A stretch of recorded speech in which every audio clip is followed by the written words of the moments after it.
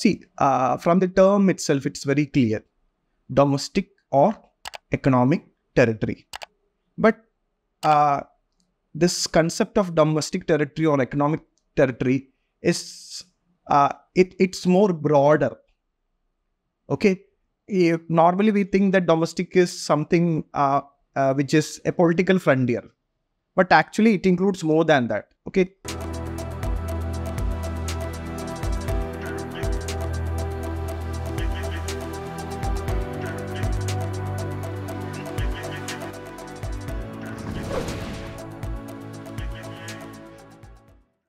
So what all are included under domestic territory is very important.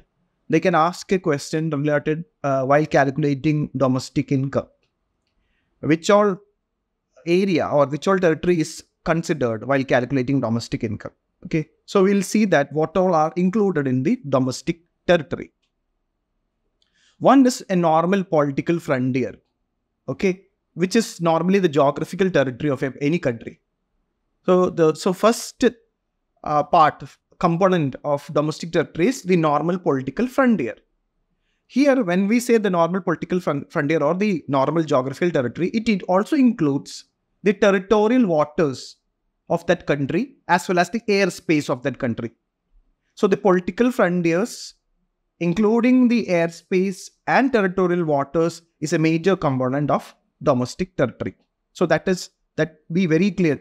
These political frontier is included in the domestic territory. Then, this is very important. Okay. Take the case of India. We have many embassies, consulates in almost every country. Okay. So we have embassy in almost every countries in the world.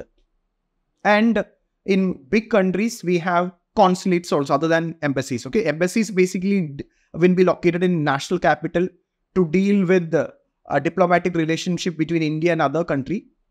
But consulates are basically set up in major cities to give consular access to citizens. Okay, if they have any problems, Indian citizens, if they have any problem or visa problem, etc., consulates generally deal with it. Okay, so anyway, these embassies, consulates and military bases.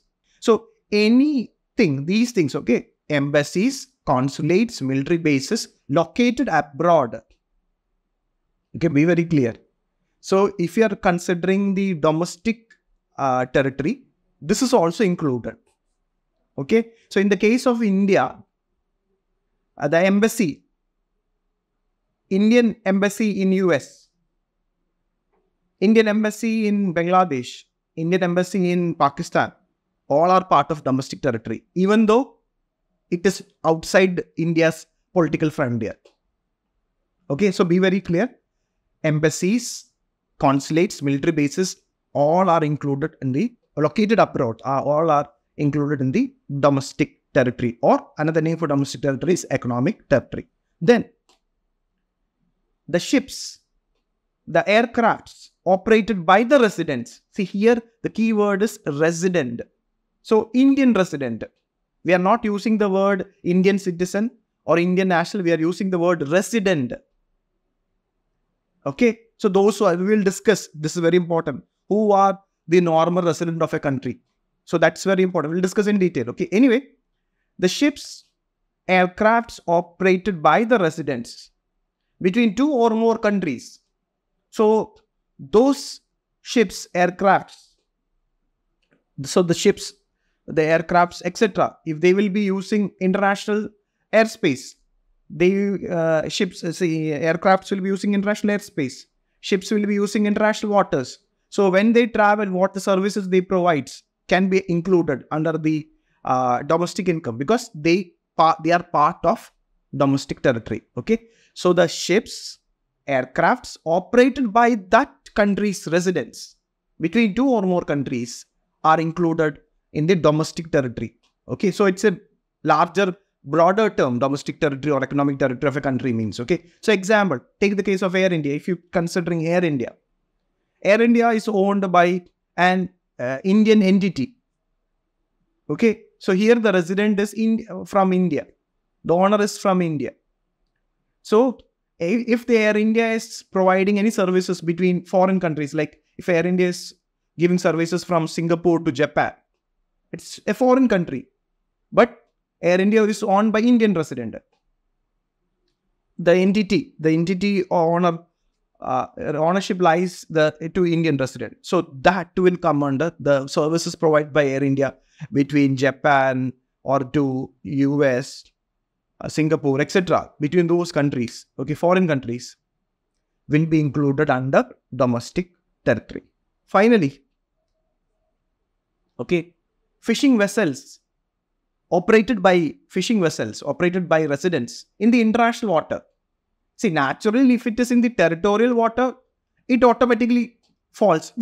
Territorial water of India comes under the first category, political frontier category.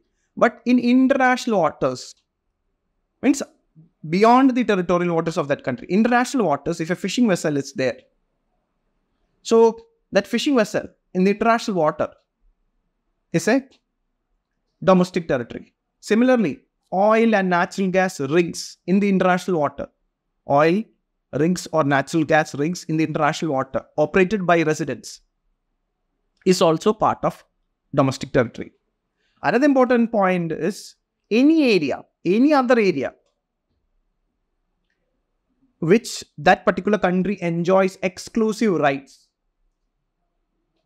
Any area where a particular country enjoys exclusive rights of that area also will come under part of domestic territory. Take the case of Antarctica. See, in Antarctica, India has 3 research stations.